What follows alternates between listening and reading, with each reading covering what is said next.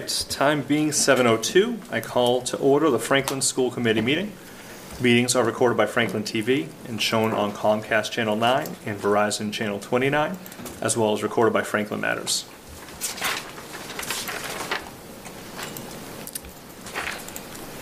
All right, so I'm going to begin with our pledge student,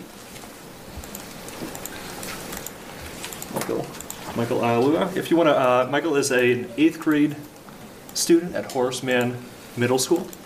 Michael is a passionate musician and an engaged student. We're pleased to have him represent our school tonight.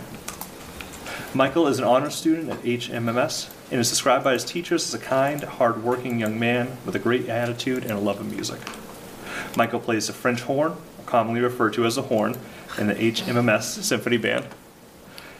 He plays in the honors band and has qualified for the Central District Music Festival the past 2 years. Michael is interested in continuing his musical pursuits at FHS next year. In addition to music, Michael has great interest in astronomy and geography. I'm sure he greatly enjoyed the solar eclipse. And he has a goal of traveling to Italy. So with the great pleasure that Mrs. Motti and the Horace Mann teachers recognize Michael tonight, we thank him for all the ways that he has a positive impact on the Horace Mann Middle School community. All will rise for the Pledge of Allegiance. I pledge allegiance to the flag of the United States of America and to the republic for which it stands, one nation, under God, indivisible, with liberty and justice for all. Thank you very much. Now, as is customary, we'll pause for a moment of silence.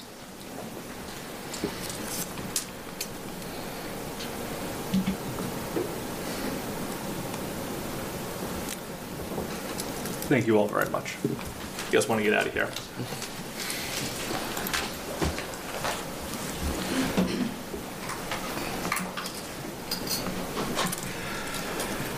All right. Routine business, review of agenda. Agenda look good? All right. Payment of bills taken care of. Payroll? Payroll is in order. All right. Let's see. FHS student reps. Virtual tonight? No? Unfortunately, we do not have any FHS student reps tonight. It's we're hitting that stride. April stride. April, May, and June typically become pretty competitive in the evenings for folks to tune in, particularly our students as things happen. So we do not have any tonight. All right. Then superintendent's report. Okay. Good evening, everyone. I have a few updates to share with you. The first, I'm excited to share, we recently received an update from the facilities department and the wastewater department regarding how much compactor tonnage and the frequency of dumping that's decreased since implementing the food recycling program at Helen Keller, Remington Jefferson, and Horace Mann. To date, 70.7 tons, all encompassing, of waste have been removed from the regular waste stream since we've implemented the program. You may recall last year it made the news. I believe it was at Keller, but it was representative of all of our complexes. And the weight also includes compostable paper products and other additional food waste. These are agri-cycle numbers. So I'll provide a breakdown for you across all the schools, but the overall is 70 tons. And that will be shared, I believe, at the town council meeting from the wastewater department and facilities. But just kudos to everyone involved. When I think about that project, when it was brought to our attention, we met as a school department with our principals. Ms. Motti happens to be in the crowd. We had all 3 of our middle schools engage with the facilities department, our custodial department, and the wastewater department of the DPW to really come together and figure out how would this work. What do the students need to do on their end? What do the teachers need to do? And it was really a great example of coming together as a community for a common goal, which is to try to eliminate as much unnecessary waste in the environment. So that's a really positive thing. Really excited to announce that senior project has started. So we have close to 200 FHS seniors who began senior project on Monday, April 8th. These seniors will engage in a 70-hour internship demonstrating the knowledge, skills, and maturity they've achieved throughout their high school career or school career. Student projects that they usually choose an area of study that is an interest or an area they plan to work so that they can gain practical experience before graduating high school. Senior project is unique a unique opportunity for our students to engage in some real authentic learning and experiential learning of an area of interest, and we look forward to their presentations, which will take place on May 21st. I put a save the date in all of your calendars about 6 months ago, probably, for that date. And typically, if you can make it, the school committee and some of the central office staff and other folks have the opportunity to basically rate their projects and rate the presentations. There's a rubric, there's expectations for what needs to be included and reflective components. So it's a really great night, and it's great to see these students who will graduate only weeks later and enter and become citizens in Franklin move on. So it's very exciting, and it's a great plug for the community that we have this in our high school, which is excellent. We have been engaging in the school facilities assessment. We have conducted a series of forums that have been designed to gather stakeholder feedback that builds off of the Portrait of a Graduate application workshop that occurred with a representative group, the visioning, which was a 2-day workshop. You heard Dr. Locker present last meeting. We took that information on the road and basically have met with the secondary level, the elementary level. Tomorrow we'll meet with our administrative team, and we had the community last night to engage in some of the outcomes and concepts that have come forward from the visioning in the Portrait of a Graduate work. In addition, we included some of the work and updates from the educational adequacy, which includes the architect's work around walking through buildings and facilities. So I anticipate having another communication with a summary of feedback from these meetings, and we've received a lot of great input. And I think our master planner and the educational architect are working really hard to help us create a very clear picture of the options along with the benefits and challenges with any of the options. So I anticipate more information as we move through the April break, April vacation, and upon return. The goal is to provide options and recommendations to the school committee that build out a clear multi-year strategy that allow us to make some decisions that are in the best interest of the district. But as I said, we're about 2/3 of the way through some of these stakeholder groups, and we'll have to continue to engage in conversations, but it's been a successful process so far. Last one, half day, April 14th, it's a Friday. It's this Friday, right before the April break. The educators will have time to reflect on their goals from the year and compile evidence to showcase their work throughout the year. As April break approaches, I want to say lastly, we want to wish our students, our families, and our staff and our leaders a safe and restful break as we look forward to having students return on Monday, April 22nd. Thank you. All right. Thank you very much. Open the floor for questions or comments. Yep. So thank you for that, and appreciate the updates, especially with the facilities planning, and just kind of how that's all running forward. I do want to make sure that we have the potential to have this called out regularly. And kind of, really detail what exactly we're talking about. I think facilities planning is, we understand, we're in here often, we see exactly what we're talking about, but really making sure that the community understands that this is a concept of whether we have to, prioritize which schools we're able to really kind of focus on and maintain, but then also whether we have to reorganize how people, like the districts, Right. if we have to go through redistricting. So I think that it was great that you brought that information here, but I do think we need to make sure that that's a very specific call out, and we use the terminology that people are going to recognize, Right. so that we make sure that we promote that community engagement, right. So no one comes up later and feels like we were talking about facility planning, not redistricting, or not, the potential to modify kind of the plan for maintaining schools. So Yeah, that's great feedback. I will say during the one of the committee groups, the parents, some of the acronyms was a great example of it may make sense if you're in the education space, but it may not if you're not. So I think that was a bit of just a good reminder. The second thing I'll say is during one of the educator meetings, they appreciated some of the clarity and some of the just information that was shared, but there's still pieces where we're really trying to engage through a process, and I think the more that we can share, I use the word measured transparency, as to not create noise, but be really clear and deliberate about what we share and how we share it. But I think I agree with everything that you said around being able to bring people along and make sure that we're making the information accessible and understandable. thank you. Yep. Yep. So I do have 3 questions tied to the facilities and wastewater removal. So the 70 tons, is that for just FY24, or is that total since the program has started? My understanding is that's total since the program started. Okay, gotcha. Yeah, no, definitely amazing. That's my understanding. If I'm wrong, we'll know tomorrow night, or whenever the next meeting is when Mike might present it. Okay, perfect. You know, Steve, were you at the? Town council is tomorrow night. Okay, so then I think they might share more. Okay, thank you. And then, do we know what the cost savings that the town or the school district has received because of this program? No, I don't have any. I don't have any cost figures associated with it. I only knew the amount of tonnage because they track the tonnage. Yep. That's the only information I had. Gotcha. Okay. No worries. Thank you. And Yep, if you're we can find that, that'd be good. Just to once again, another place that we put investment in, either be it time or money, to save something back. Because I would think that the cost of transport, the waste, it adds up over time. So, and the last question, I love the program, and I think it just helps our students become better world citizens and really just making sure that we're caring for the planet. I did hear a while back ago, I think there was a student at JFK that proposed potentially using, instead of using plastic utensils, transitioning to metal. Has that ever gone anywhere, or has that bubbled up to you? It has not come across my desk, but that doesn't mean that it didn't have legs or land somewhere. I have not heard that, but I can check with the school. Gotcha. Okay. Perfect. Thank you. Yeah.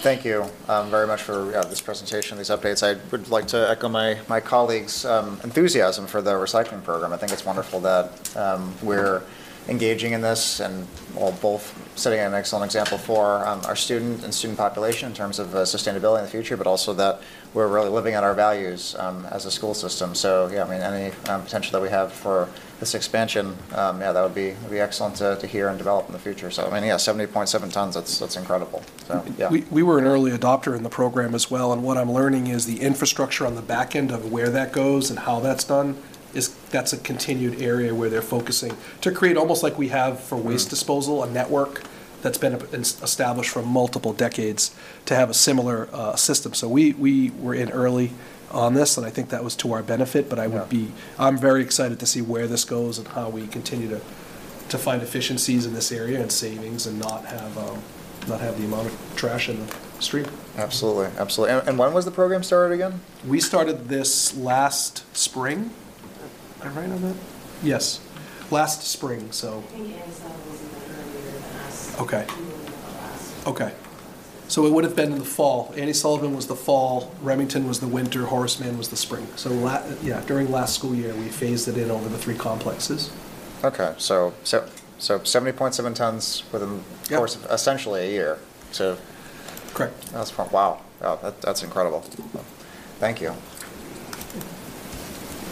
I just wanted to, I've heard a lot from the students over at the middle schools about some of the senior projects and how the kids are going to be involved with, like, helping with the music program, the orchestra, and like the art program. And the kids are really excited about that, because they bump into these kids at like the lifelong learning and things. So any chance you can get the high school kids in front of the middle school kids, it's like such a win. So yeah, I just wanted to kind of point that out, and they're excited, so thanks. The other thing, to your point, Al, I know that I want to get her name right. I forget her name, but her last name is Dave. She is a friend of my daughter's sister, who reached out to me to get information on the food services, because she wanted to bring compostable utensils to the district. It was like a science project thing she was working on. So it may be in the works. I haven't checked in on her, but I sort of pointed her to the right direction, and she was doing it for maybe it was her civics project. So anyway, I'll try and see if I can find out where she is at that. So That's a good, yeah, kind of a cool project. Yeah. Somebody else thought of that too. So anyway, thanks. I'll bring that to Colin. Thank you, Lucas. It's a great presentation, and I have only one question. That's a couple of parents reached out to me about the food service, what we're providing, and really appreciate for that, all those. Is there any cost saving we involved in this? With the food service program? Yes. What I'm understanding is people are appreciating the food service program that we have? Yes. Oh, great. This is great.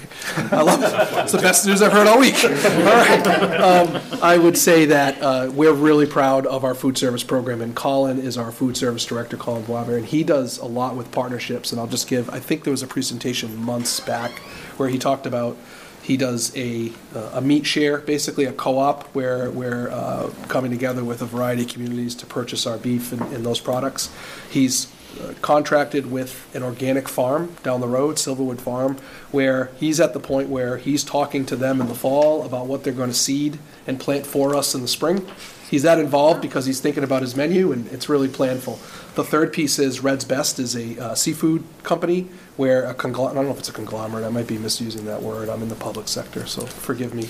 But anyway, he's worked with Red's Best to provide seafood to the district in many ways. I think you've seen that on some of the menus and posted online. So we're really grateful because what he's been able to do and how he's been able to do it.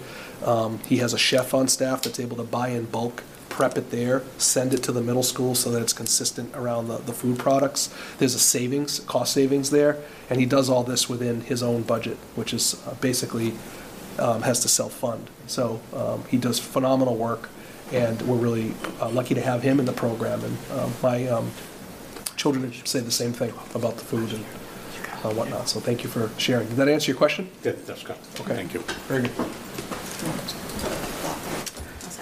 All right, wonderful, thank you very much. All right, so we can kind of, we'll move along to guest presentations. We got Horace Mann highlights. All right. So we're joined tonight by the Horace Mann principal, Rebecca Motti, and the Horace Mann assistant principal, Jen Santasuso, who's joining us. Folks online may recognize Jen from her role as a high school assistant principal, but she has been working at the Horace Mann Middle School for the last few, 2 months, and we're really excited to have her join that team, and I'm excited to hear about the highlights at Horace Mann, and I'll kick it over to you, Becky. Great. Thank you, everybody. Thank you for having us here tonight to highlight Horace Mann Middle School. I'm Becky Motti, I'm the principal. I am in my 9th year as the principal at Horace Mann, and I will let Jen, I know Lucas just did, but I'll let Jen say hello to everybody as well while we get technology going. Hi, Jen Santasuso. This is my 5th year as an assistant principal in the district, and like Superintendent Jagir said, I've been working at Horace Mann alongside Becky for the last couple months. It's been great having Jen here. We just thought we would bring a few highlights, really focusing on community and who we are as a school, and then how we're trying to connect with both from the Franklin community all the way down to the classroom level. So this is a little bit about us. We are the home of the Lightning, and we have 4 core values that we try to promote in our school through the work that we do educationally, but also just the day-to-day living, the life of a middle school student. Those core values are community, achievement, growth, and respect. And I think if I were to highlight, it's hard to highlight one because I feel like we weave these 4 ideas into almost everything that we do every day, but community has definitely been something that's been a huge focus for us as we invite new people into our community, as we partner with different groups, as our students come back from having a time where they couldn't live as a cohesive community in the day-to-day operations of school life. It's been important to really promote that and to name that whenever we are doing things to come together and to do things that positively impact one another as a community. You'll see this picture of some of our 8th graders. We live by also the 6 pillars of character. Those are trustworthiness, respect, responsibility, fairness, caring, and citizenship. We have a PBIS, which is a positive behavioral I always forget the I word, interventions and supports. We promote when we see students live those 6 pillars in action because they're big words and we can say them, but what do they mean as in the life of an 11 or 12-year-old? So we try to promote that when we see that. And when we do, teachers will highlight it. Students can earn a 6-pillar card. They put their name into a drawing, and we draw for gift cards every month. And that's just a way to really recognize and name and highlight what we see every day, living by those 6 pillars as well as our core values. We're also aligned districtly. So the district sets its goals, and we also are one of 3 middle schools, as you know, so we are also aligned across the 3 middle schools with Annie Sullivan Middle School and Remington Middle School. We've set our middle school district goals to be social emotional well-being, not just of our students, but of our staff. rigorous and engaging curriculum, high-quality instruction, two-way communication, diversity, equity, and inclusion. You hear these words a lot, and so I hope to paint a little bit of a picture of what that looks like at the middle level, at least in our school community from this year. Community partnerships, again, that word community, and for us it's about not just within the four walls of our school, but within our entire community and beyond. And I'm really proud to say that through the relationships that our staff members have built professionally, in the relationships we as a school have with different partners, different organizations that you can see on this slide, it's really about bringing great elevating the experiences for our students with these partnerships. So the Franklin Public Library is one area where we've really tried to partner not just our school, but across the middle level. We've implemented BLAST, which is our program we've had for multiple years. That's bringing libraries and schools together, and really building that partnership between the local librarians as well as our reading specialists to help students identify good books to read, to align literature with the curriculum standards that we're learning every day in the classroom. And another partnership that our reading specialist has promoted the last couple of years is a graphic novelist coming to the local library. We have him coming in May for a pen to picture graphic novelist panel, in addition to some of our visiting author experiences during the school year. We want to make sure that we provide those experiences for all different interests, for all different areas of writing and reading, and that's been a great partnership with the library. We've also earned some grant money through the Franklin Cultural Council. They've been a valued partner for many years for our school, whether that's through our visiting author grant. We had Jordan Sonnenblick join us this year, or for other enrichment activities within our school. We've partnered with the Franklin Food Pantry and the Safe Coalition doing food drives and coat drives this year, a way to get our students involved outside of outside in the community through the work that we do here in school. And we've also partnered with local businesses like Escape into Fiction, either having book sales there or even inviting them to come and sell their Sonnenblick titles, so that we could just, again, bring that community together and partner with different people who have that expertise. They were able to host our Jordan Sonnenblick community event. It was really well attended, and it was a great community event that built off of what we did in the middle schools.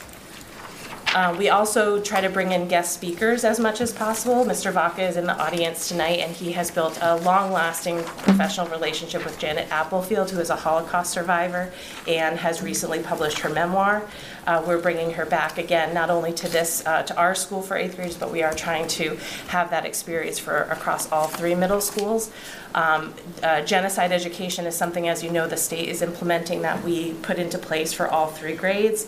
This is something that Horace Mann has really been promoting, the education of the Holocaust and Holocaust education for many years. So this is really complementary to the work that Mr. Vaca and others have done for many years. But bringing somebody like Janet Applefield has really been a culminating event for our 8th graders, and to just have that experience of meeting someone who's had such a history and such a life experience is pretty amazing. And then when you think of, you know, Janet and her amazing life, and then somebody like Maris Wicks, who's a Horace Mann alum, and has kept a relationship with the 7th grade teachers, Mr. D'Entremont being one of them. She is a science illustrator. She illustrates science graphic novels, and she has come back to our school several times to talk with our 7th graders about where her love of science actually took her down a path of writing and illustrating. And again, it's just a great way for our students to see, similar to what Ruth Ann, you were saying about the senior high school students, to see people who are now working in different jobs and professions, but that can relate to their own middle school experience to that. Like I said, we had Jordan Sonnenblick come for our visiting author. I'm proud to say that this is the 3rd time that he's come, so we've had 9 years of middle school students experience Jordan Sonnenblick. He's another student, another author, who writes about the middle school experience, so it's really something that we connects very well with students. I know Jen was able to attend the whole school assembly, and I think the messaging, if you want to talk a little bit about the messaging maybe. Sure. Excuse me. Yeah, he was exciting. He was so engaging. The students even commented afterward, like, "Oh my goodness, I can't believe that I was so engaged the entire time. My mind didn't wander." And I think it's because he spoke to them as a former middle school student who just had a struggle to focus in class, wasn't the ideal student, but was able to channel that in documenting some of his experiences and these books that kids love to read and that they find funny and they can identify with. So it was just wonderful to have someone who has taught middle school and who writes about middle school age kids come and speak to them directly. And I just want to give a shout out to Erin O'Leary, our reading specialist, and everyone who partnered with her to make that happen. Even leading up to that, I mean, I know we participated in read-alouds.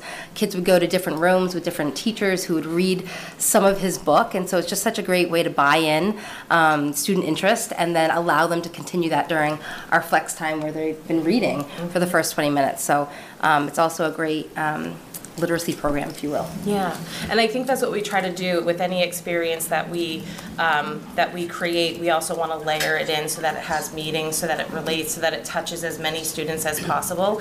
So you'll see in some pictures later, all students participated in a whole school assembly with Jordan Sonnenblick, but then we had small group sessions where students could either have like a book club meeting with him to talk about the books and how he writes, and then also a writing session. So students who wanted to deepen that experience, they had some small group experiences, and as Jen mentioned, everybody read some of his book or listened to a read aloud of some of his books, because we want that visiting author experience to be meaningful for everybody to whatever capacity we can. We also partner with the YMCA. We have our 6th graders go for a team building and high ropes or rope team building afternoon, where they also receive some anti-bullying education. That's part of the partnership and where the YMCA has grown in their programming. So that's, again, just something to go even local within either Franklin or North Attleboro, depending on the ropes course that we choose, just to be able to receive some of their expertise and some of their experiences that our students wouldn't be able to get otherwise. And then lastly, I wanted to give a shout out to our school resource officer, Officer Amanda Eyre. She has been a huge partner for us, even in the day-to-day, but also when we identify themes that we want to really make sure that we're talking to our students about, and they're understanding the community impact beyond just the school.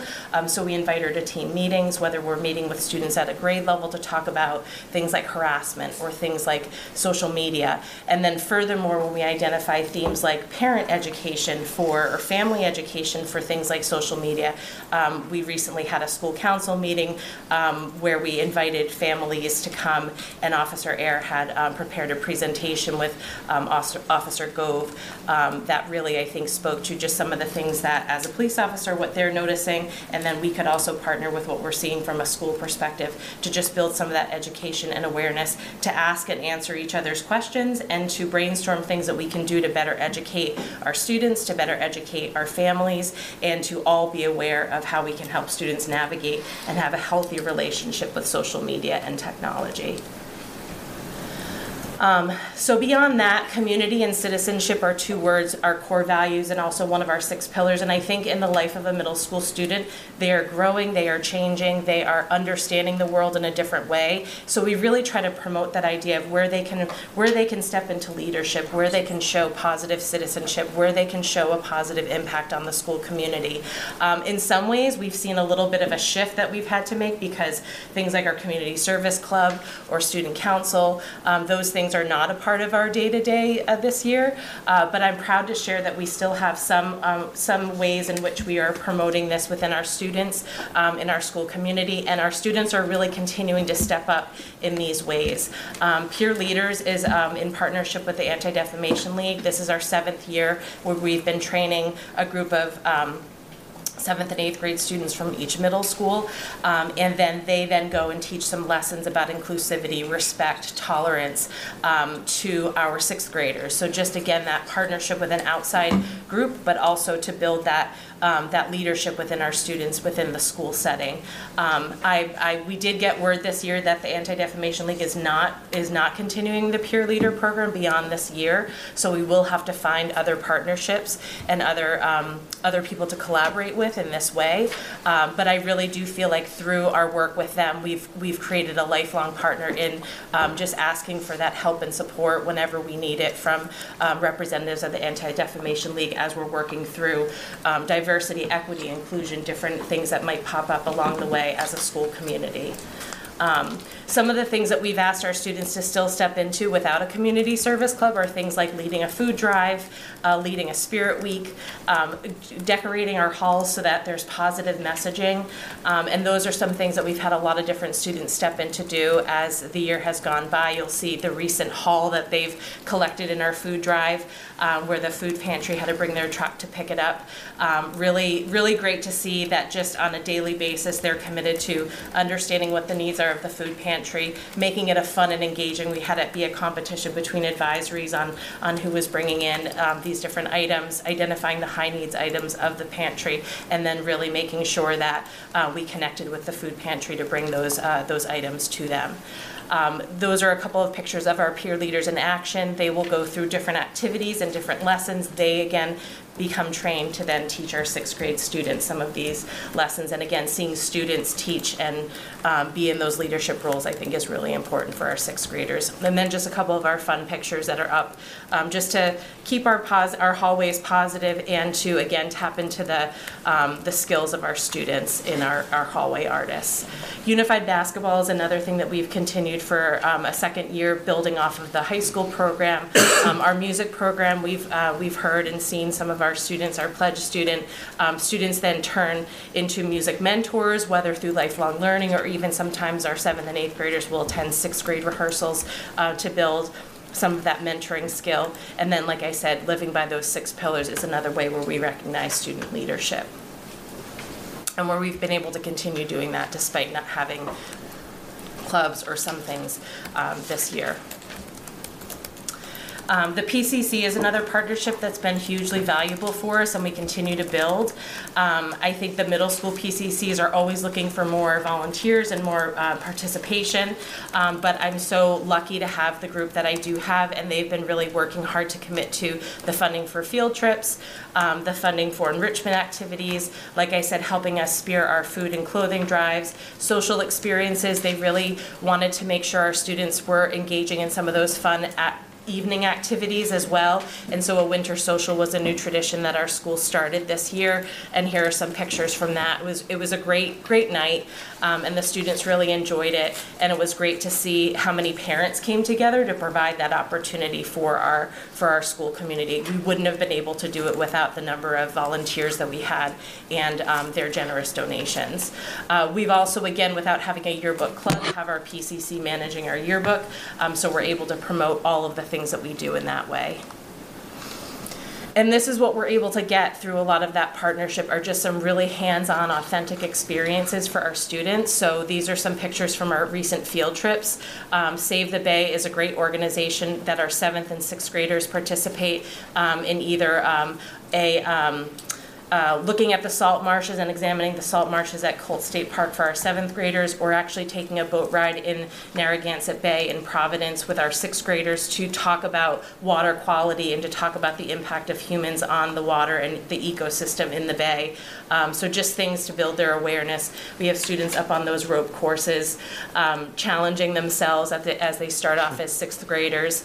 And like I said, some of these small pictures of our small groups that got to meet with Jordan Sonnenblick, as well as a visit to the State House. With our civics curriculum, we've built an 8th grade field trip to tour the State House, and it's interesting, our students in elementary school do that, but to see them then do it as 8th graders, again, with the level of knowledge and awareness that they have, it's been really meaningful to hear some of their anecdotal reactions to how meaningful that experience is for them. And so these are just things that I want to make sure we're showing that these things are happening with all of those community partnerships that we're engaging with.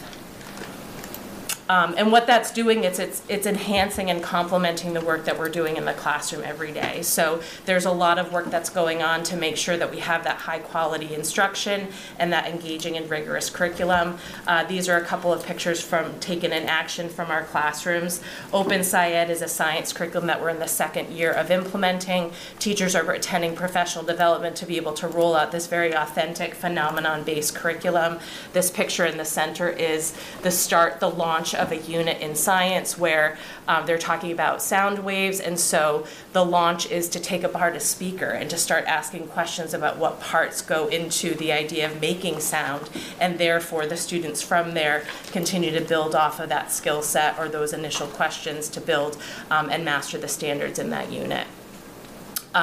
Universal design for learning is something that we've really been focusing on at the middle level as well. That's eliminating barriers and using different instructional approaches to deepen student learning. So whether that's student applying their learning, like in this sketch of genotypes and phenotypes of taking all that they've learned to adapt it to, in this case, the minions, if they're going to be yellow or purple, and what's recessive and what's dominant. But we've also had students do their own family traits and just being able to apply that to their own experiences, or an experience on a sitcom or something like that, which is actually really fun to see what's on their minds as 8th graders. Another thing that I want to highlight with Universal Design for Learning is the idea of small group instruction within the classroom. So just being able to group students and to be able to, in this case, one of our special ed teachers meeting with our students to give immediate feedback and to check in. And it's just the idea of building some really, designing the lessons and designing the instruction in a meaningful way to get as much out of the time that we have, and to get as much building towards mastery as we can with our students. And then project-based learning, I think STEM is one great example of just the hands-on and the projects, again, creating those authentic experiences for our students in order to help them collaborate, learn to work with each other, and create products. The last thing I wanted to highlight was, as I was saying, like the community from the outside looking in, and the most, from the most micro lens, maybe just what a classroom looks like. It's no longer just one teacher sitting in front of the students. A lot goes in behind the scenes in order to make the rigorous, engaging curriculum and high quality instruction a reality. And so I just created a quick flow chart showing all of the steps, but then all of the people and time that's devoted to making something like literature circles. So in the case of literature circles, students get to select a novel, they read with a small group, and then they're applying whatever it is that the standards were decided at the start of that literature circle unit to be able to be learning and building towards mastery. So things like professional development time, but also important roles such as our humanities director, our curriculum leader, special educators, our reading specialists, and ELA teachers go into the steps of unit design, novel selection, the instructional design, and then how are we giving assessments and feedback to our students. So just wanted to be able to show the flow, and from even that more micro lens, there's so many steps and so many people involved in the work that we do every day.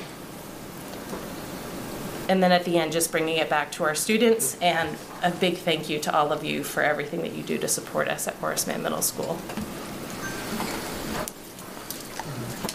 Thank you both very much. Fantastic presentation. Appreciate everything. And Jen, too, really a special call out as well, just for your flexibility this year. I think there's a lot of, smiles with that one. It was wonderful hearing you kind of come on board, just both as a school committee member, but as a dad of a kiddo at the school. So thank you very much for the flexibility this year. Greatly appreciated. But with that, though, open the floor to questions and comments. Sorry. Yeah, great program. I became a big fan of Horace Mann School now. Thing is, which program supports the anti-bullying program? Like what program you have for anti-bullying? So we have, like I said, they get a small dip of that in our 6th grade when they go to the YMCA. There's an anti-bullying component to that. We also have, as part of our health curriculum, an anti-bullying unit. The program that the teachers are using is called Second Step. It's part of it's a social emotional curriculum, and it captures the 5 competencies of social emotional learning. It's also something that we use. We use that unit for the bullying unit for in our health classes, and then a majority of the lessons in the other 3 units we teach through our advisory program, which is the start of our day. That's all. Thank you. Great presentation. Thank you. I've got 2 kids over at Horace Mann, so I know it's a challenge being a middle school educator, administrator these days. I wanted to just, one of the things, and Jen, we do hear all the smiles. We do hear the frowns from the high school too. So you're somebody who I hear from teachers widely respected and appreciated as an administrator. So for what you do. So, hang on, we're going to get you guys this budget fixed, But I'm curious, just one of the, with the clubs not being here this year,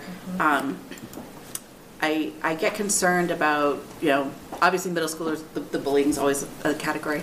Specific to the LGBTQ community, I think back, they had sort of our town council had a big forum not too long ago where it was debated whether or not the town would raise a pride flag. Some people saw it political, some people saw it as an overarching kind of inclusivity message.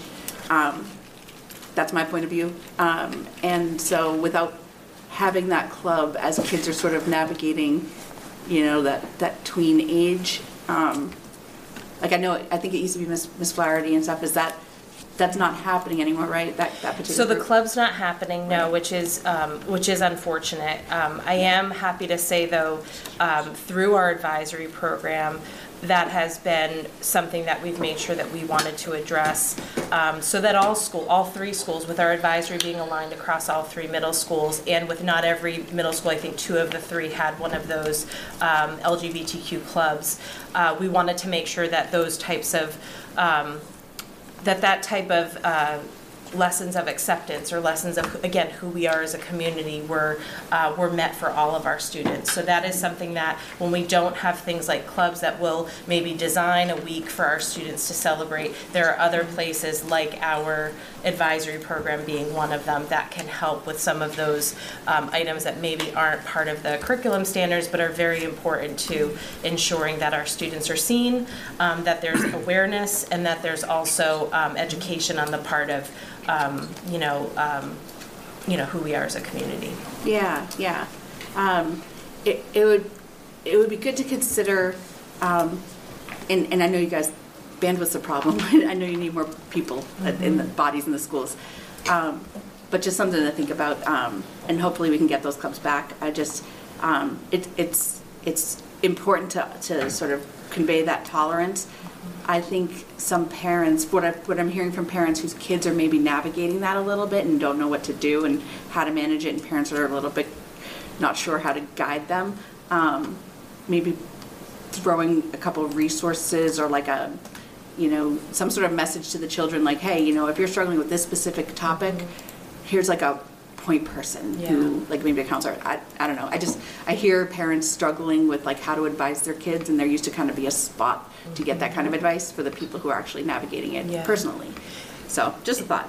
It's a great idea, and our student services is another. We have 2 counselors in our student services office, and I think that's another place where we're looking for ways where they can reach out to our school community for different groups to form, or for different, I know one of our counselors has created a newsletter for families to push out that way with some of those links. So those are ways that we are looking to continue to keep that two-way communication for our students, but also for our families. Because you want parents helping you, create the environment. So the other thing I wanted to just mention is I was at the Spanish Honor Society induction that they had last week, and they had some Hispanic food out and I know that some of those children, I talked to some of the parents, and some of the kids from the high school were going over to the middle schools and teaching some Spanish lessons. I think at Remington they did that.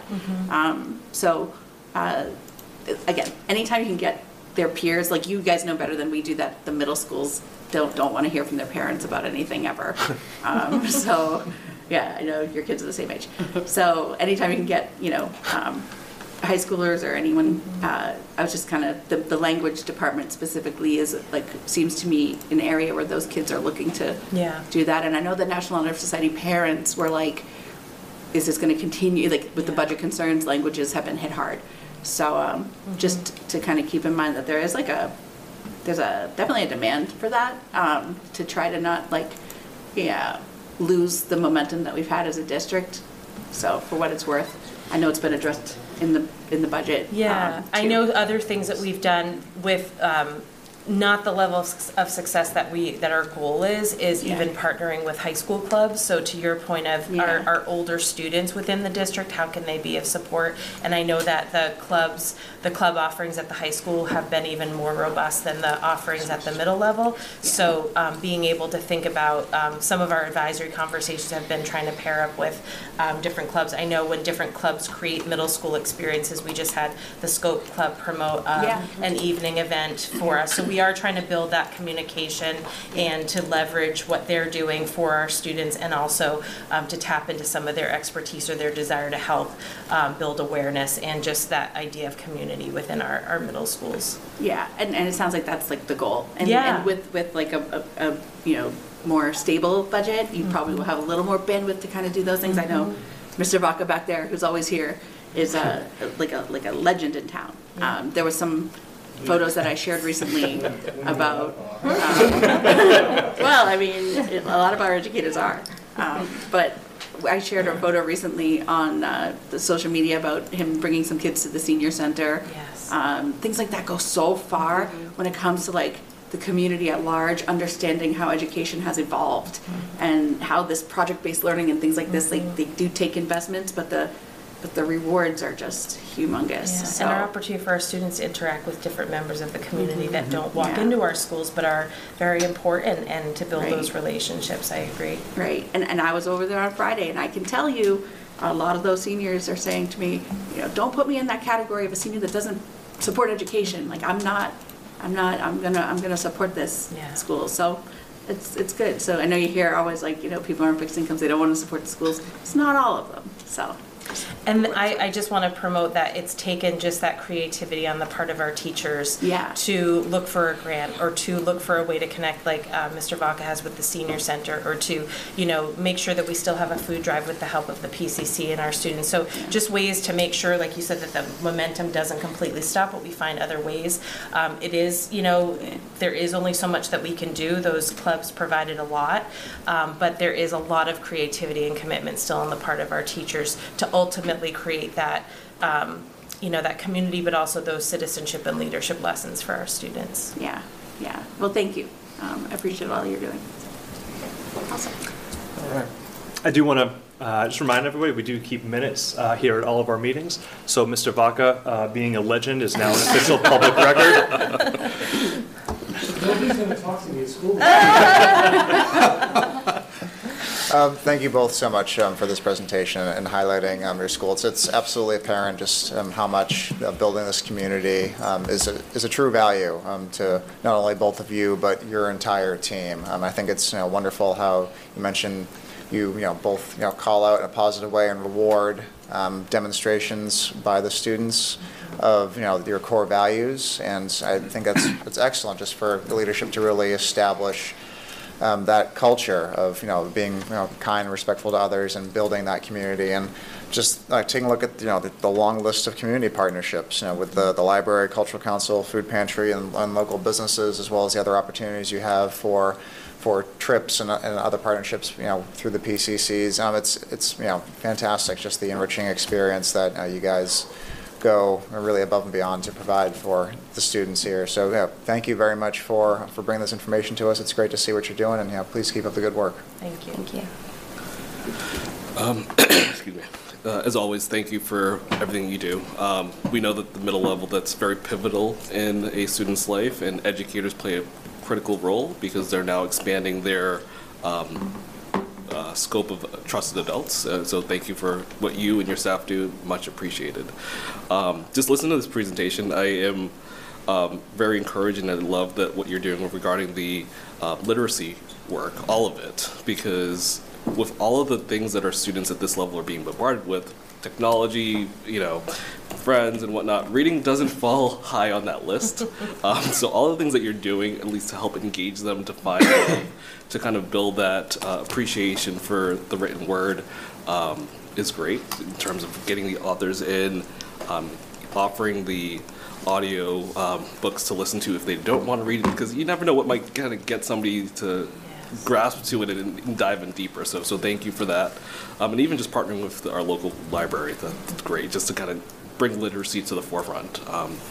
I know that's a tough one. I know we talk about math and sciences a lot, and it's easy to focus on that and see where people struggle because there are people that are just not math people and there are people that are math people. But I think from a literacy perspective, you need that to help even understand math and understand and interpret what's being written in the test. So appreciate that.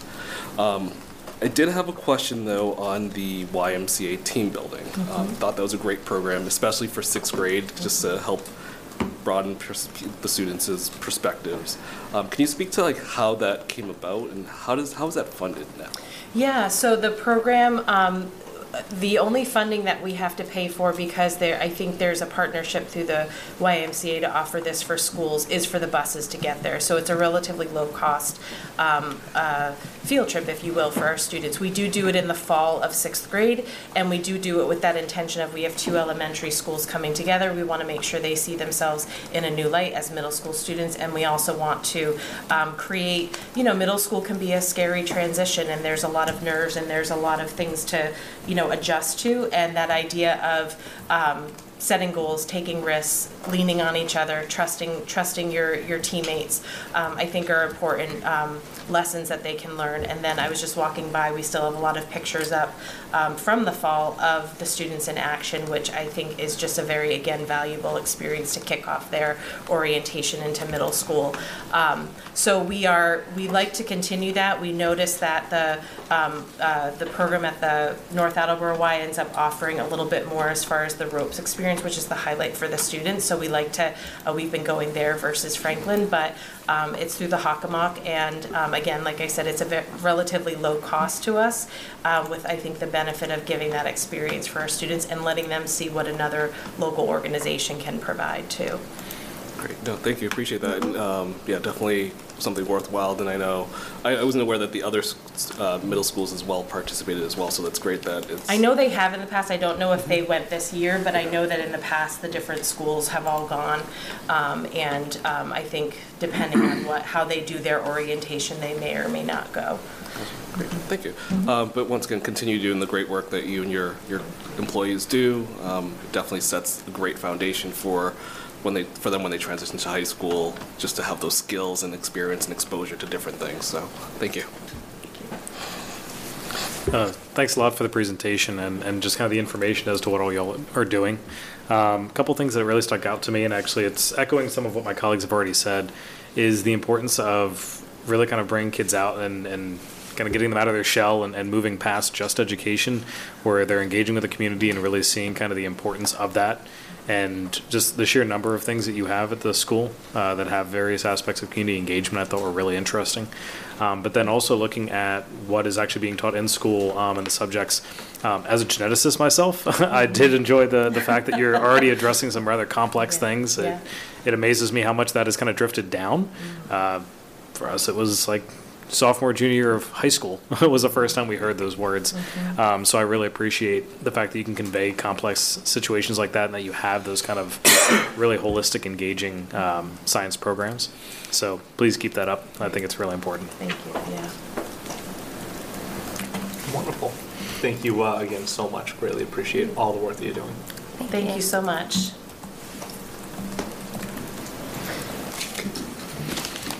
Thank you both. Thank you.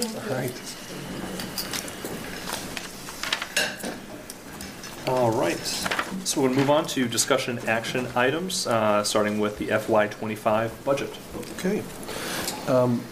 The hearing, we had the superintendent's recommended budget come before you last meeting.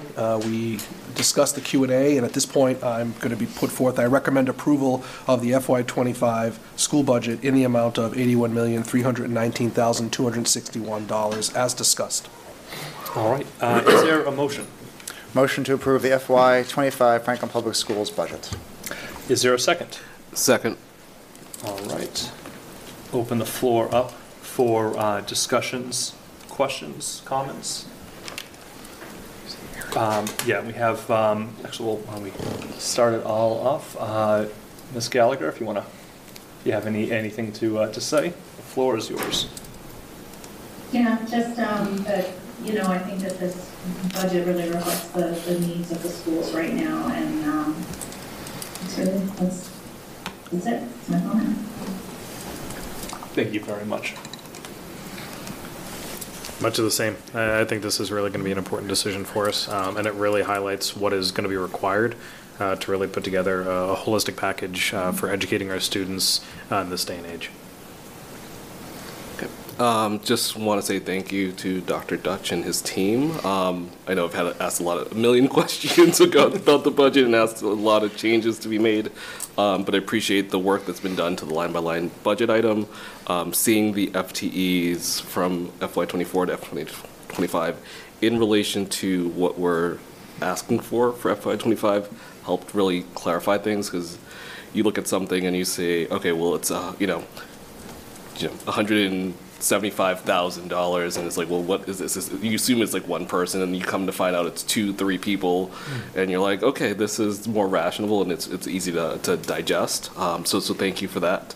For the folks that may have not looked at the updated budget, please do so. I think this will help make some more sense in terms of what's being asked, because at the end of the day, what's supporting our students are people, and understanding the people that are there and the amount of people to support it. You reduce one person, we cut X amount of dollars, it's a person, and how does that impact the services that your students are getting? So definitely appreciate that change. Happy to have done it, and I appreciate all the questions and requests for clarification. When you're doing the budget, you're in it, and you're very familiar, and you know everything, and you assume that the general public does as well, and so I appreciate another set of eyes looking at it from a different perspective. It helps. Thank you. First of all, I'd just like to say thank you to Lucas, Bob, Tina, Paula, Jana, and everyone who put long hours into this. It's a monumentous task, particularly considering our current fiscal situation, both for the school and the town. Certainly wasn't easy. It's hard taking a look at our current situation and projecting out to see where we are, where we're going, and contrasting that with where we'd like to be. But I think the information that you presented us both over these past few months, as well as in joint budget subcommittee meeting, our conversations, it's been a wonderful opportunity for everyone on this committee to truly vet, go through, ask questions, and get that information out there and understanding of where we are. And this vote tonight certainly is not the end, as we all know. It's going to be, we have still quite the journey ahead of us, both our work on this committee as well as work with our partners on the town part of government. So, thank you again. We appreciate it. And yeah, this is, what, again, our values that we're putting in to provide the best possible educational experience for Franklin Public School students that we can within the means that we have and where we would like to be. And yeah, it's certainly not the end of the road. And we'll look forward to continuing the work and doing the best we can for our Franklin Public Schools and the town as a whole. So thank you. Yeah, so I am, the only sort of feedback I've been getting from the parents that I talk to is, are we asking for enough? Because I think we all can agree we'd like to maybe have some more breathing room, but there's other sort of big fish to tackle, or, big projects to tackle, and efficiencies and things like that through facilities and whatnot. But for now, I'm just kind of speaking to the constituency, the stakeholders out there that are putting pressure on me personally, because I'm sort of like this override person, to get the number, higher, to just give more room. But I think that this is a very fiscally responsible, pragmatic, smart budget, and we've put pressure on our administration to do the best they can. And I think that this is a realistic budget so that we can sort of breathe and then do maybe in the future, instead of having to come for an override of $10 million, we can say, hey, we need $200,000 for this particular curriculum, and we can do these little sort of project, asks of the community that are a little more palatable. But, it's been a long time since the community has been asked to vote on a ballot question. So I just want to convey to everybody that sort of wants me to push for more, that I do believe that this is going to give us the room to make more investments and creative decisions going forward. So I'm going to, obviously approve this. So thanks. Yeah. Yeah. I would like to thank Lucas and team for patiently answering all the questions. And I got the feedback like it's a really very tight budget, and I definitely needed the override for the benefit of our future Franklin. That's all. Thank you. All right, thank you all. And I also get an opportunity to chat too, not nearly close to 10 o'clock either, so I can keep going. Lucas, your entire staff, this is a fantastic budget. There's definitely always opportunities to kind of grow and expand. There was that whole, we asked you to do 4 budgets. One of those was that Thrive model that I think is, there's a lot more that we can do in the years to come. But what we have in front of us, that stabilize and that partially restore, still amounts to, it's a 12.9% increase. With this budget, when historically the allocation has been about 2.7%. We're certainly going to know more in the coming days. I think on Friday, the town administrator releases his recommended budget. And, but unfortunately, just looking at the realities, it's unlikely, I think, is a very fair statement to say that we're actually, be able to see this 12.9% increase to kind of come in with this budget that we have. And, so I just want to state, I know tomorrow there's a town council meeting, and I'll be there kind of speaking just at the citizens' comment, just in support of this budget as we go to approve it, with the request that, my colleagues kind of do what they can to be able to fund this budget as it stands. Up to an operational override, if that's what it's going to be required, because at the end of the day, Franklin's tax base just does not have the funds to be able to kind of sustain a 12.9% increase. But this is a budget that has been very well vetted and is required in order to kind of continue to educate our children moving forward.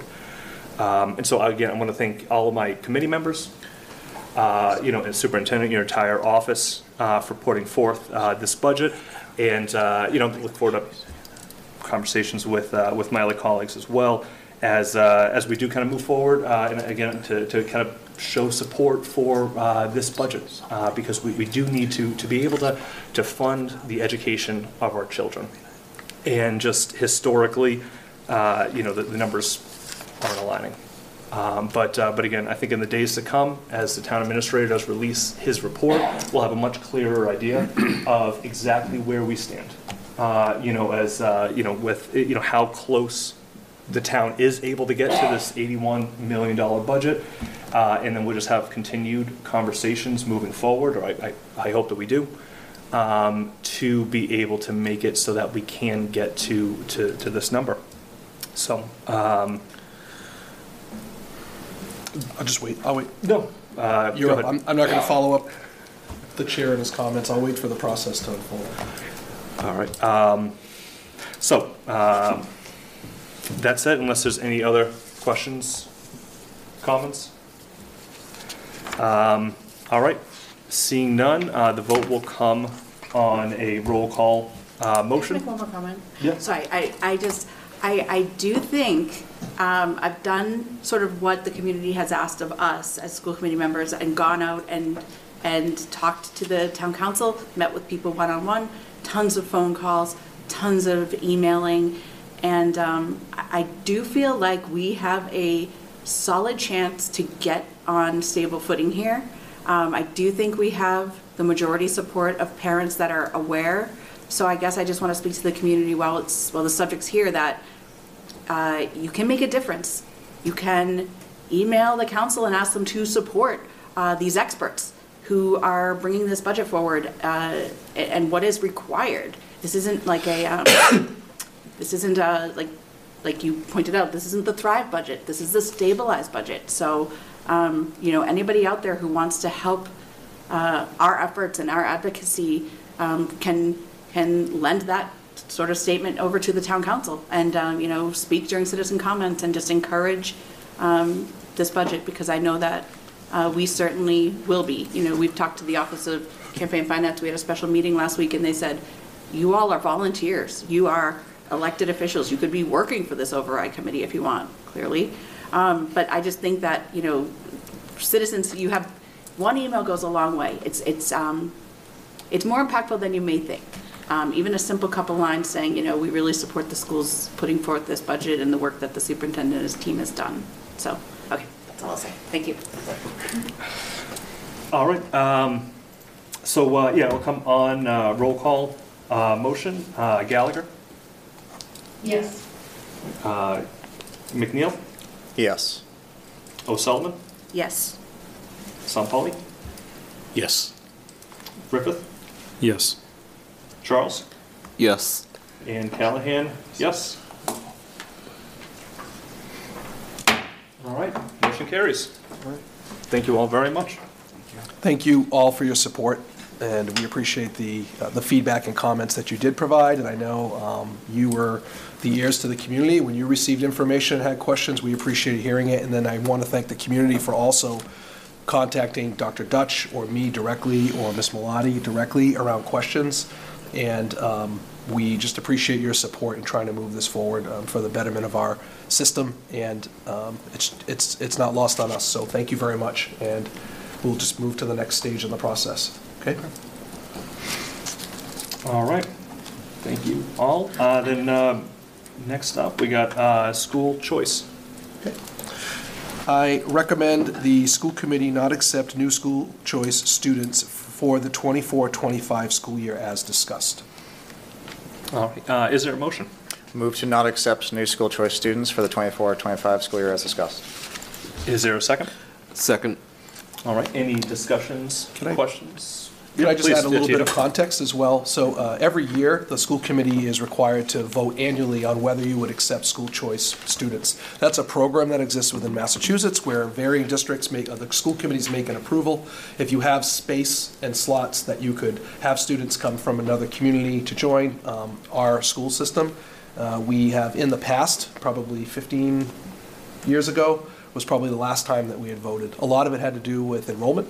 I will say that because we are in the midst of a master facilities plan and trying to determine what we need to do for the residents, I think we need to prioritize the students who live within our community before we can open up any classroom seats and accept others. It's not to say it's off the table, it's an annual vote, but I would say in this case, I would not recommend that we open up something that we have not had open for the last 15 years until we have solid footing and a very clear strategic plan on how we will navigate the next decade with short-term and long-term goals related to master facilities planning.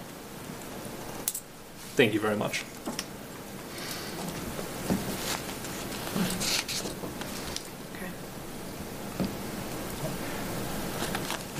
All right, seeing no discussion, action, just any discussions or questions, we'll do another roll call vote.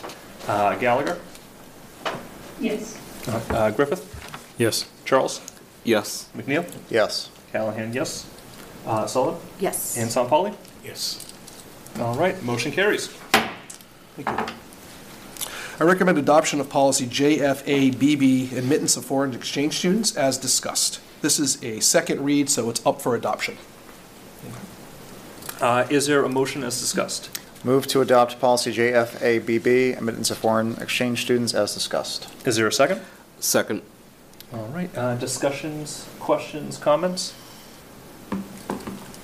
All right, seeing none, vote will come on a motion. Again, roll call. Gallagher? Yes. Griffith?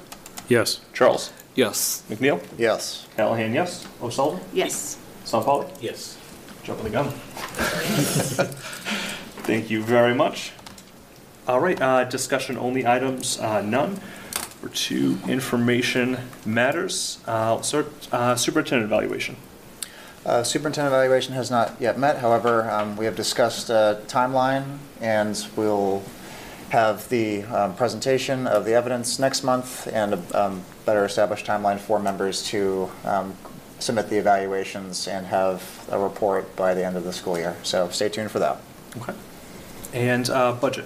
So budget was approved tonight unanimously, which we are all a fan of. But as mentioned, is certainly not the end of this discussion. Please, everyone, stay tuned for the continued discussion in terms of the broader town budget as well as the approved number for us.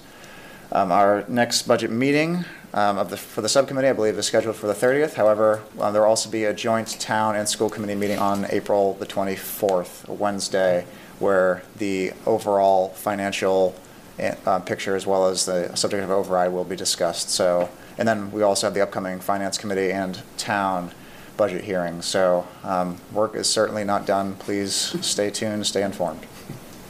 All right, policy. Policy we met tonight. We started drafting some information about fundraising, just to tighten that policy up. And just we adopted tonight the foreign exchange policy. So nothing too juicy, just, we'll be meeting same time next month. Community relations.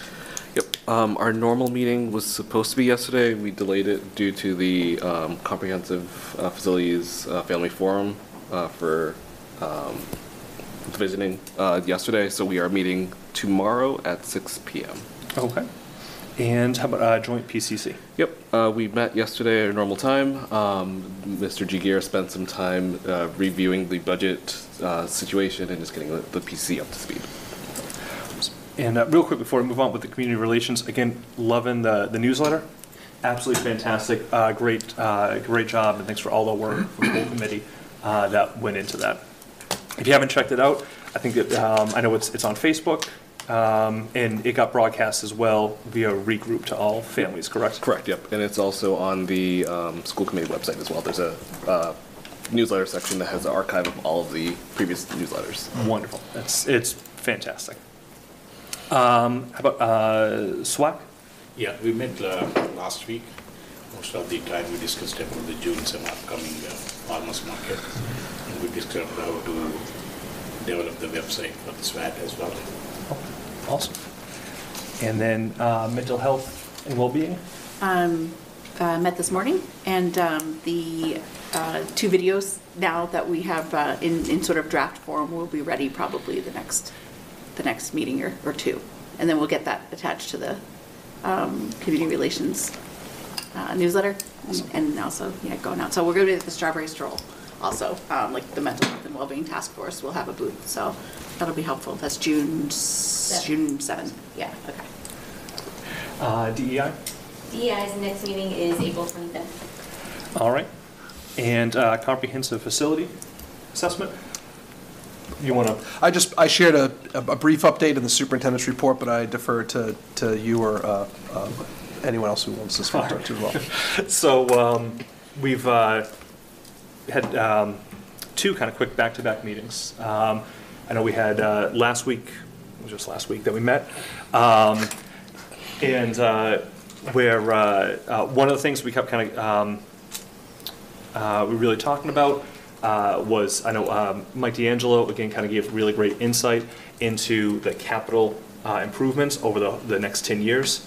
Really kind of being able to take a look at all of the different projects that are going to be down the road or currently scheduled for each of the buildings, just so that way we kind of have a clearer idea of, we got a number of different buildings, facilities here, which ones are going to need the repairs, the roofs, the boilers, and also which ones too, I think he spoke about, I know like the complexes, about how much life they still have, with a couple of little updates here or there. Even got into talk about insulation and heating. And that's actually something I had reached out to him as well. I'd love to be able to kind of share back, hopefully soon, but a breakdown of each of the buildings and just kind of how much it costs to heat and to kind of run each of the buildings that we have. And this week, we've been having some community forums, some forums, I should say. On Monday, just yesterday, we had a family community forum where, again, Dr. Walker kind of presented a lot of the information, some of the information that she already kind of presented back to us on the 26th about Portrait of a Graduate, about educational visioning, and just where we had an opportunity for some community engagement, and then Superintendent Jagir, and then we had some for teachers as well. We had a forum yesterday during the eclipse with our secondary educators, and then today with the beautiful sunshine day, we had our elementary join us after school. And so far, we've tried to just bring people along. I call it measured transparency, kind of having accurate information to share. But I will say the takeaways thus far this week have really added a lot of good information for considerations, for concerns, for goals and hopes, and ways to mitigate concerns. I thought that was an interesting question to ask people, like, hey, I'm curious about, X, Y, and Z, and to just build off of our school committee member Griffith's point around just trying to make sure that we provide as much information that's as clear as possible as we move along in the process. I anticipate the outcomes of these forums has really generated a lot of great information. In addition to, that's one element of multiple things that we need to consider as we consider master planning across the board. So you brought up facilities, the facilities, kind of the nuts and bolts mechanical. We talk about enrollment. We need to discuss how we're organized, how does our ed visioning and the outcomes of that work tie into how we anticipate educating students, how our in-district programming and special education programming exists across all of our schools. So I do think this is not a situation that we're gathering as much as possible, but I don't anticipate not having some really clear information for folks this year, and even by the end of the month and into May. I think we know enough. And I'll just reiterate to the community, if you've been paying attention, we have been talking about these types of concepts since for a long time, but I do know after the closure of Davis there, the redistricting of students there, the redistricting assessment that we conducted last year that school committee member Charles and I oversaw. It's all the forums from that, and kind of where we landed today is last year there was a concerted effort to say we need a little more information in a long-term plan that considers all options, and this is what we are doing. And I think we're trying to get on the table, like, hey, let's really zone out and let's provide tangible, realistic, rational options for our district. And I think we owe it to our students, we owe it to our community to just really do this work and do it well. But I anticipate in the coming month and even month and a half that we should have some real tangible ideas of how we can implement and what would make the most sense for our district as we look not only to a year, 2 years, but a decade down the road. Appreciate it. Thank you very much. And on that note, too, I think the next meeting that we have for that subcommittee will be May 1. All right. Go into consent agenda. I recommend approval of the minutes from the March 19th, 2024 school committee meeting as detailed. I recommend acceptance of a check for $3,500 from the Franklin Educational Foundation for supplemental supplies as detailed. I recommend acceptance of a check for $6,900 from the Keller PCC for field trips as detailed. I recommend acceptance of 2 checks totaling $455 from Music Parents as detailed, $40 for in-house enrichment and $415 for field trips. I recommend approval of the request of Brad Hendrickson to take first graders to the Providence, Rhode Island Children's Museum on May 2nd as detailed. I recommend approval of the request of Brad Hendrickson to take second graders to the Roger Williams Zoo in Providence, Rhode Island on June 6th, 2024 as detailed. I recommend acceptance of a check for I recommend acceptance of a check for $3,760 from the Annie Sullivan Middle School PCC for field trips as detailed. All right. Is there a motion to approve the consent agenda as detailed? Move to approve the consent agenda as detailed. Second? Second. All right. Any discussions, questions? All right. Roll call. Gallagher? Yes. Griffith? Yes. Charles? Yes. McNeil? Yes. Callahan, yes. O'Sullivan? Yes. And Sampali? Yes. All right. Motion carries. All right, up next, we got good of the order. Again, first meeting of the month. Have an opportunity for school committee members to weigh in on any items we want to kind of discuss in the future, or ways in which you can kind of see us improve in any way, shape, or form. What kind of? Yeah, I just want to take the opportunity. So we had a great time, multiple conversations today around facilities, around the potential, discussions for redistricting and making sure that that analysis is done. I wanted to see that we put a specific line item on the agenda to discuss that, so that people understand that that is in fact what we're discussing when we're talking about these, the different planning committees and looking at facilities, that we are, basically, use that exact terminology so that people are aware, and they also have a window to look in if they are pressed for time, knowing, possibly right after the superintendent's update, just having that line item right in there, so that everyone has an opportunity and knows that we are talking about this now, so that when we continue talking about it for the next 3 months, next 6 months, it has been very well publicized. And also potentially during that, looking at timing updates. I know we've said we're about 2/3 of the way through now. Time starts becoming clearer as we get towards the end. I absolutely realize that. But if we can start giving dates as to whether, this is when we're going to have additional information, this is when we're going to have, potential times for decisions and guidance for when people can really make sure to voice their opinions kind of along that way, I think that'd be really helpful. Thank you. Thank you.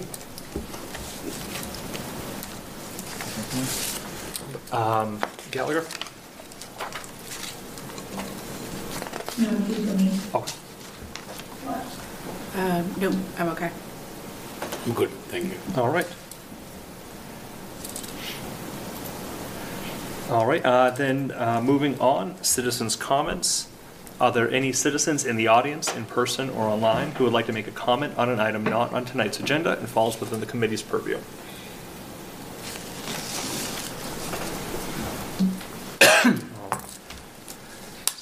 Ms.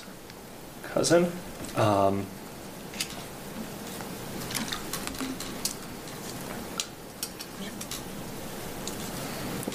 Sorry, Dr. Rogers, did we have someone with a hand raised? We did, and it appears that they took their hand down. Oh, no, it's back. We do. All right. So I'll just ask if we can get name, address, and try to keep it within 3 minutes, please. Hello, can you hear me? Gotcha. Yep. Yes? Yes. Excellent. Hi, this is Selena Cousin, 114 B Street. As a parent of a 6th grader who's new to middle school this year, I just wanted to express that many of us are just still so disappointed about the lack of clubs and leadership opportunities for these middle school kids. As we enter the 3rd and final trimester of the year, I can't help but compare this 6th grader's middle school experience so far with that of his older brother's pre-COVID 5 years ago. And while I listened to the earlier presentation, I know how creative everyone's trying to be, but these 6th grade kids, at least the ones from Kennedy, and I believe from the other schools as well, also have no clubs or student council or after-school activities in elementary schools since pre-COVID, which for the class of 2030 began in 1st grade. So still with no clubs and way too few leadership opportunities, I just wanted to take a minute to continue to express my concern and others' concern as well, that this cohort of students has really missed out and continues to really miss out on these important activities that are helping them to become well-rounded leaders of our community. And I just strongly want to encourage our community to consider passing an override that will afford these kids with at least the same opportunities as the students who came before them, if not more. Thank you. Thank you very much.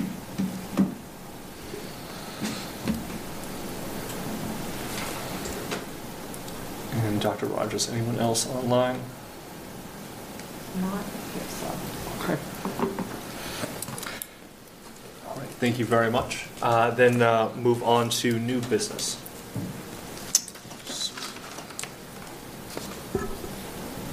As Mr. McNeil mentioned, we have a joint town and school meeting, in essence, a meeting with town council and school committee that will take place on April 24th. I'm just confirming the time as I look here. I want to say 7 p.m., but I think that's accurate, because it's just... At the high school. I have 7 PM at Franklin High School, just the change in venue in order to accommodate the community in a more open, comfortable setting. So that will take place at Franklin High at 7 PM on April 24th. Our next meeting coming up in the next few meetings, Mr. McNeil also mentioned superintendent evidence of the work that I've done, but ultimately we want to also include in that, or in those messaging in the presentation, is the work of the district from the district improvement plans, so that we can communicate where we are with those and provide some metrics and measures of what we've been able to do in our progress towards those goals. And ultimately, the biggest things on the agenda are really looking at the continuation of the budget conversations that need to take place, and the master facilities are the two priorities that we have within the district to really move those forward and prioritize those in the coming weeks. All right, thank you very much. And then, so lastly, I'll look to entertain a motion to adjourn. Move to adjourn. Is there a second? Second. Any discussion? Nope. I have a discussion. I have one thing I want to say to people. I was going to hit that gavel. Don't do it. One more thing. I want to tell people that who are waiting to see what would be the cuts if the override fails. That is being worked on, at least on the school side, that I know for sure is a very delicate and difficult thing to navigate, I'm sure, because I'm sure that the teachers are feeling a little insecure right now, rightfully so. So I think by the joint meeting that we have with the town council, I would expect we could talk about some of those things that are at stake, that people are sort of asking us for in some sort of official correspondence from the school district. So we hear you, and we're doing that also. That sort of doomsday budget, I guess. So great thing to end on. Sorry. All right. I would like to thank all the email senders across our school district. It's great emails, and some of them are provided great information about each and everything. Thank you for everyone there. Thank you. All right. Then, seeing no other, vote will come on a roll call. Gallagher. Yes. Griffith. Yes. Charles. Yes. McNeil. Yes. Callahan, yes. O'Sullivan. Yes. Sonpali. Yes. All right. Motion carries. Thank you all very much. We are now producing this in collaboration with Franklin TV and Franklin Public Radio. This podcast is my public service effort for Franklin, but we can't do it alone. We can always use your help. How can you help? If you can use the information that you find here, please tell your friends and neighbors. If you don't like something here, please let me know.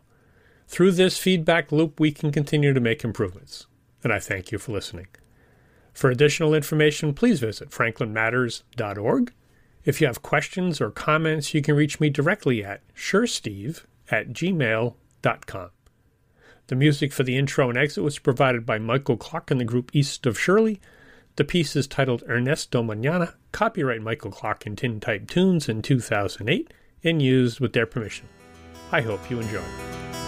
And by the way, you can also subscribe and listen to Franklin Matters Radio on your favorite podcast app. Search in podcasts for Franklin Matters.